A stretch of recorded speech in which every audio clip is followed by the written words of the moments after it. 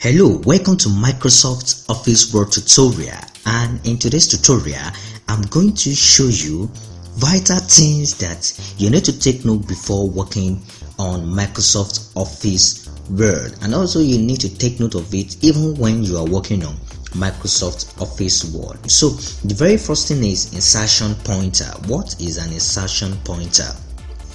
Insertion pointer is a pointer that indicates the status of what you are typing. In Microsoft Office Word, you will see something, especially when you're on a blank space, you will see something that is kind of a blinking.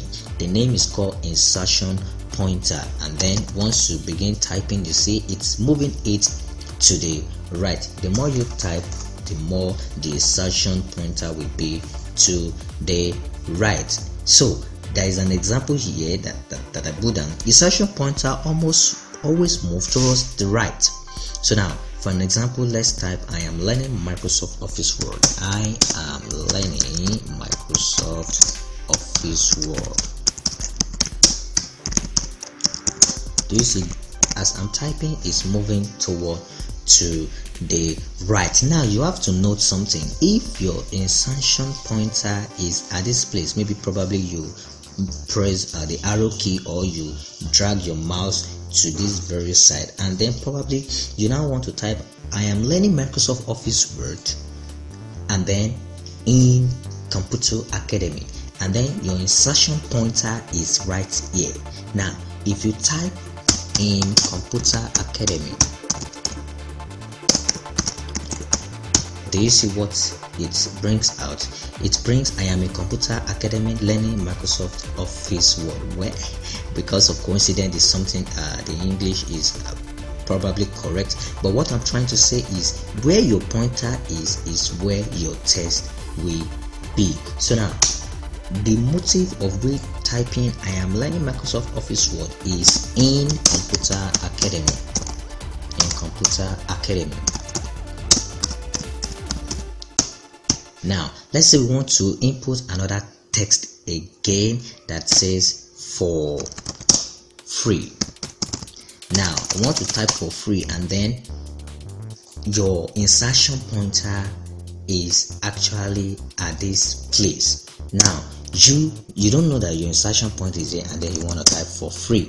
Now can you see it changes the sentence, the grammatical sentence that you are actually aiming at? So what you have to do, you delete it, and then you make sure you click your insertion pointer to this place so that for free we show. I believe you understand what insertion pointer is. So it moves to the right. So also insertion pointers allows you to edit, delete, bolding any desired text. In a nutshell, it allows you to do any adjustment that you want to do on Microsoft Office Word. So now for an example, now this Office Word, this Microsoft, now for an example I want to highlight it. Now this is the insertion pointer. I will make sure I drag the mouse to this very side. You see the insertion pointer here, and then I can highlight it here and do whatever I want to do. So that I bold here, so it has been bolded, which means insertion pointer is very important. Where your insertion pointer is where you will see the result. Now lastly, insertion pointer is at the next paragraph here. So if I type, it will display at the next paragraph. So let's continue. When do you press enter key? Yes, this 1 2 is very much important. When do you type enter key? Do not press enter key when you reach the end of the line. Actually, there are some people that thought, oh, once I reach the end of this line, then I will click on enter key. No, that is not the rule. Now let's type this one, finish. I am learning Microsoft Office in Computer Academy for free, comma, and I am very happy to be learning. Now let me try to reduce the the font, I mean the percent. So now when we get to this place, actually we are about reaching the end of the line.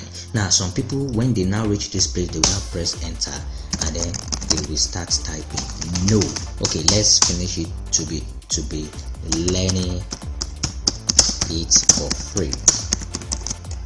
Now what has actually been done here is it has created a new paragraph, and it is not following the initial sentence that you are actually typing before. So it is wrong when you reach the end of the line and then you press enter.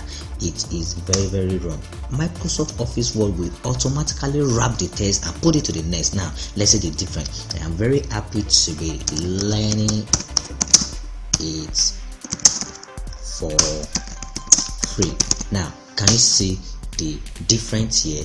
There is no much space and then it is actually readable.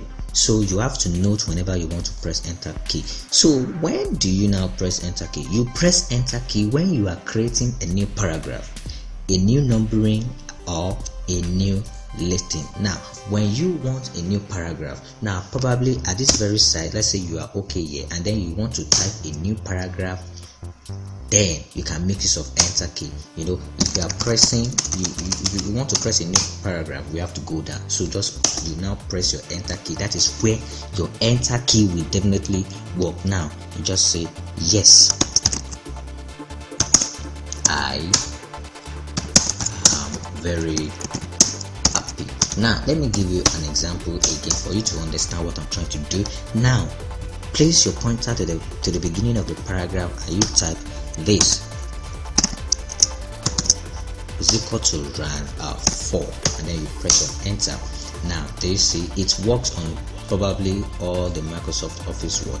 Now let me show you again. Ctrl Z equal to no space round bracket 4. It will bring a 4 paragraph. It's like a command that actually works in virtually most of Microsoft Office Word software. So now at this very side, this is the first paragraph, it ends here, second paragraph, third paragraph, and then the fourth paragraph. So when they reach here, they press enter. That gives this another paragraph. So it is enter key that gives you a new paragraph.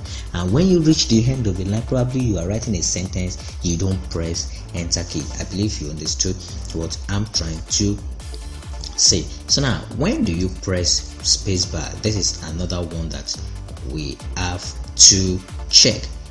Space bar. Space is only used in between words. Now for example here, look at this. Space actually make this very beautiful. Now let's type again I. Now I press on space. If I don't press space, I am learning computing. Now this is actually meaningless because there is no space here. So you use space in between words so that it will gives it sense and then it will definitely show. However, space is only typed once.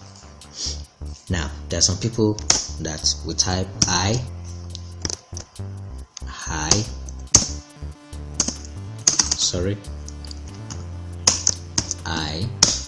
now let's now press this space learning. No, this is actually wrong in Microsoft Office Word. If you want to do something like this, you just have to make use of Alt. You make use of Alt key, so the Alt tab key, rather is tab key. Just press on tab. Maybe if you want something like this, I am learning, and then press another tab, computing. So that is how to do that. Do not press space key more than once. You always press space key once, and then if you want a larger space, you make use of tab key. So that is that. All right, I believe you have gained something. Please subscribe to this channel. Bye bye.